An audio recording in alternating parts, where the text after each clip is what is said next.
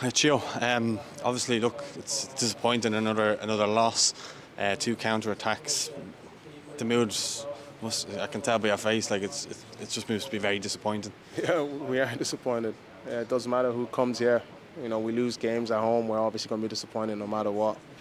And as I said, we started well in the first few minutes, and we had chances. We didn't take our chances, and you said two counter attacks, and they punished us. And that was the kind of night we had.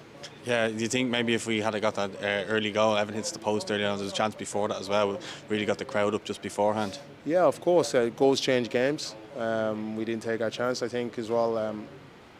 We can't just bank on one or two chances. I think the boys were creating enough chances. Obviously, there was one in back post I should have been in there for, and then we just one ball that beats us all, and we just let a loose man in the box. I need to look back at it again, but the general feeling is disappointment at the moment. Yeah. Yeah, because I mean, four losses I think it is in the group now. We were supposed to be kind of looking at it as we're going to be competitive with Greece. Obviously, they've beaten us twice now. Is it just that bit disappointing now? A lot of people are calling for the manager's head up. I don't know if that would change anything really. It doesn't look like the players aren't playing for the manager, if that makes sense. It looks like they're all buying in, but just chances aren't going in for us. Yeah, we're at fault to blame. We scored our chances. We're 2-0 up. I think this game will look different.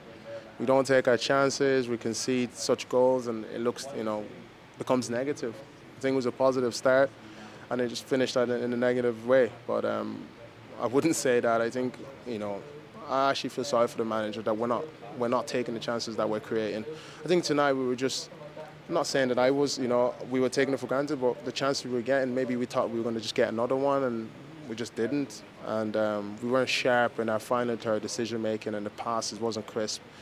And obviously we didn't take our chances. Yes, we hit the post, but and then we had Williams' chance. But overall, it's disappointing. But I think if we were to get those chances, this game will look different.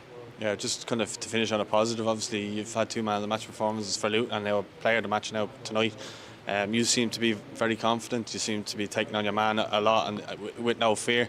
You seem to be enjoying your football despite obviously the losses. Yeah, I think I'm in my natural position out wide. I'm able to just get the ball and not think too much about the game and just take on who's in front of me.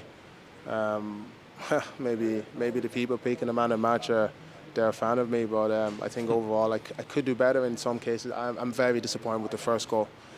I should do better. I feel like that trailing leg, lazy leg, and he goes past me easy and puts him. I'm very disappointed. I need to look back at it, but if I get that right, they don't score that chance, we stay on top and we might win the game. But I think stuff like that, I let the team down today.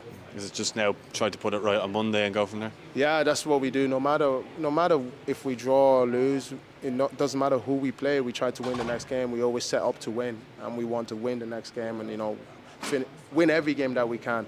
Yes, we can't win every game, but that's the mentality. We're going to go to Gibraltar and we're going to aim to win the game. All right. Well, listen. Thanks very much for your time. Thank you very much. Best luck.